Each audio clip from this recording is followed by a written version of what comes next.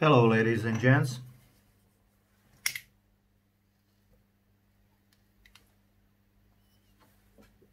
Pipe smokers, pipe lovers, welcome to this channel. I'm Mustran, I'm a pipe maker from Croatia. And as you could see, I received some material today. I received some Briar from Italy. Not actually from my main supplier, but good enough, okay? I asked another supplier to deliver me a package that would contain his selection of Briar, and I was hoping for the best, you know.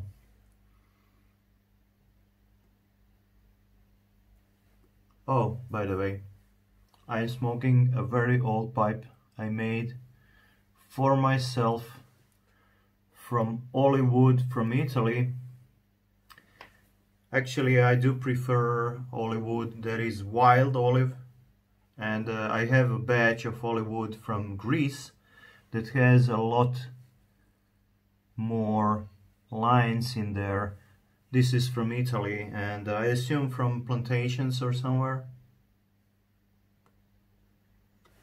where they are kind of cutting, you know, the old trees and stuff like that. So it is not as dense, but still, that was back in the days when I was playing with olive from Italy. Yeah, it's a nice pipe, works really fine. I love smoking latakias from olive wood.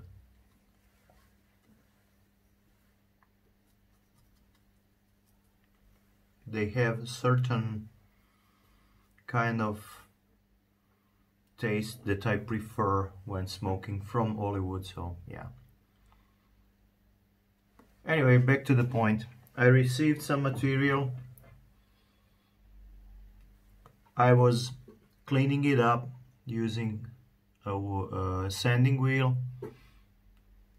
and I was searching for pieces that I can move aside, maybe for shows, and maybe for even for smooth pipes, maybe even for the shows, you know. And unfortunately, none of these are show material. That brings me to a point I was telling in my previous videos about how hard it is actually to find a really super nice material.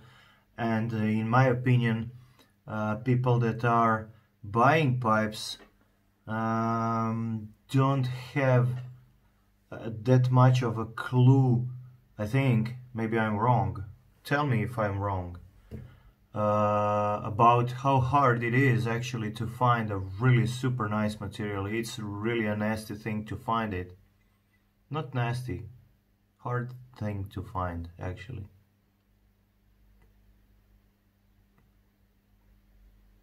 Smoking a Bijou morning from, kill me if I know, wait a sec.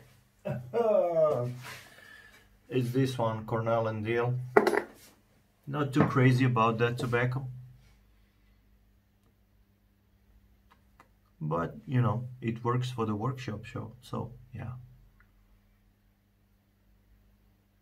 So all in all, out of 48 blocks, I got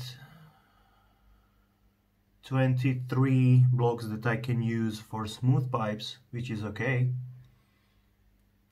And most of those will probably be freehands, because the grain is kind of crazy, which I like personally. And the rest will be mostly for sandblasting, and some very few pieces will be for rustications. So all in all, not that bad.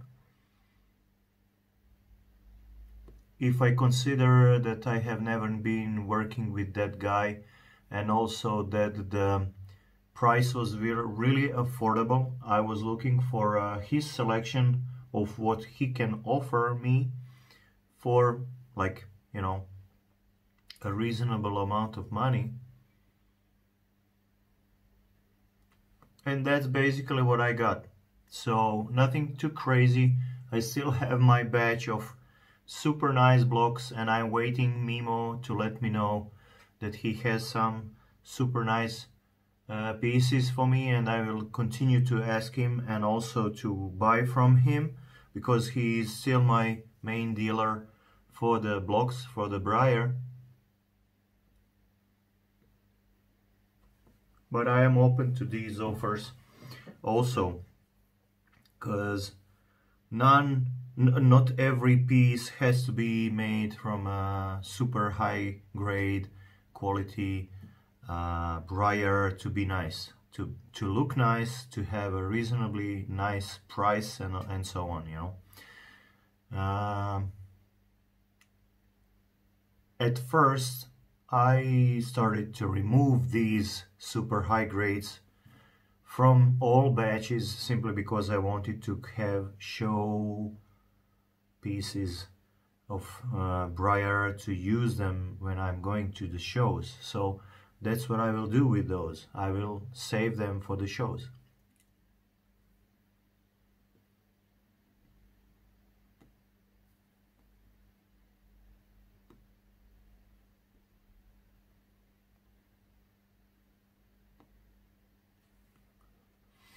After so many years, you really don't feel the olive.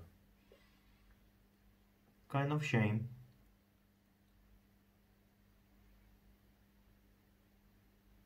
I like that sweet, thick taste that you can feel barely behind the tobacco. It's kind of fun to play with it, you know, when you are constantly using Briar pipes and then you turn to olive. It's kind of interesting to experience another dimension of that same tobacco, you know.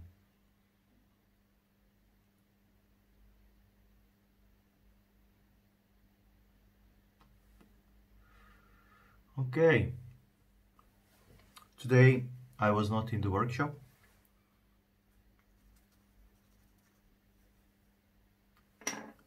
I had a little fun with my kids. It was super nice. We were visiting an area that is kind of not a national park but a geopark, where you have swamp areas and with a lot of birds and everything. Okay, birds are not here at this time of the year. There are only few of those. But it is still nice to see how seasons are changing, you know. And just to be in the nature, to not be glued to flat screens and you know, games and stuff like that. That's always great. Stay safe, guys, and have fun, okay? Bye bye.